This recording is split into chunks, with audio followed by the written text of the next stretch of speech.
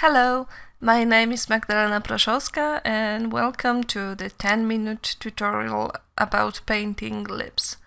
So I'm starting my drawing from a very simple sketch, and I gathered few photo references using a small software called Quadro to load images as a floating windows on my desktop, and I will keep them here to look and understand the surface that I need to paint.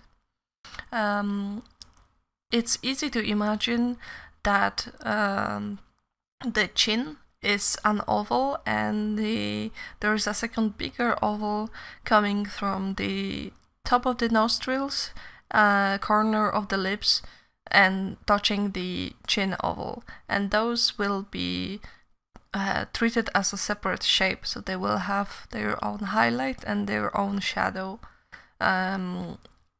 for the anatomy surrounding the lips. But just starting with the lips, I will grab any of the brushes and paint the lips around with the red. I really want to achieve a very saturated, intense red lips, a very shiny surface. That will start just with the shape of it and with the basic shading. So here is the shadow that I said earlier about those two ovals, and I am filling up those spaces right now. So we have a very strong highlight catching on the top part of the chin, and the skin surrounding the mouth is a sphere, so there is the highlights and shadow catching here.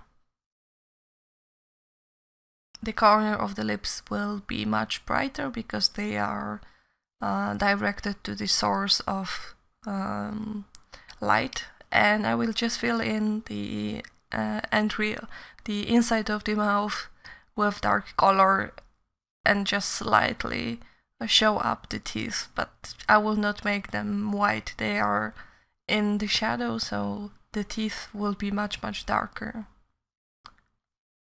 I really like the idea of lips being so wet that they are glued together, so I will not paint the line dividing them through the whole lip, but just leave the slight connection at the very edge when the lips are opening.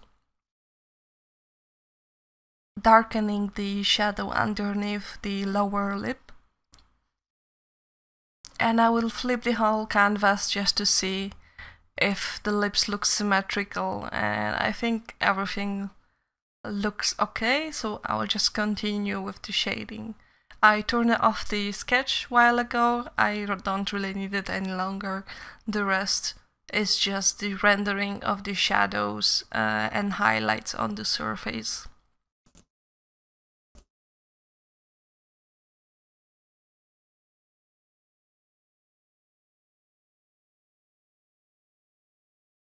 I think I will raise the corners of the lips to give her a broader smile, so she is not only blowing glitter from her hands, she also have this smile with just corners of her mouth. I moved the reference photos to my other screen so I can zoom in and focus on the details.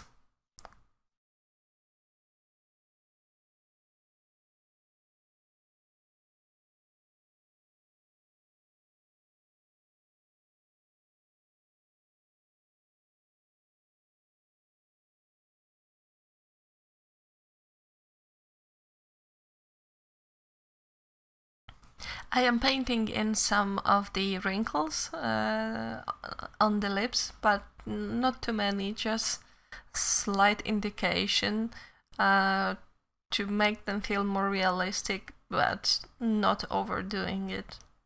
I will add more of the wrinkles with the reflection later. You will see then it is far enough. The shadow doesn't need to be painted everywhere, and the highlighted wrinkles will be enough to look really realistic.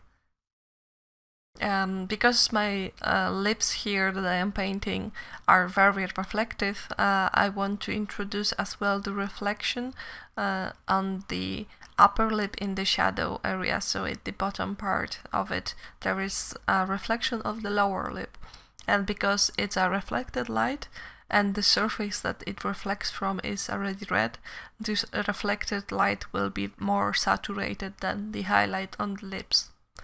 It's not very extremely visible, but it's something that I am thinking about. And I am adding the highlights, and what I want you to notice is that I am not using the white color for the highlight, but I went for a warm color. It's a warm yellow. And later I will grab the white color and just put it on few spots, and I recommend to avoid painting with a pure white color because it when mixed with other colors it really desaturates them. So this is the last step that I will add white reflections just in a few places, but not paint the whole highlight with the white color.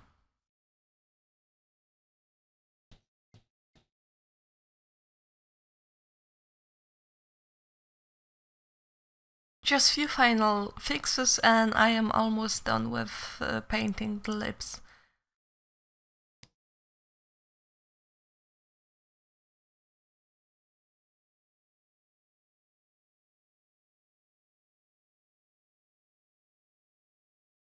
It looks really nice, so I will stop right here and thank you so much for coming here and seeing the tutorial. If you have any questions, just leave them in the comments, and I hope to see you soon. Have a great day!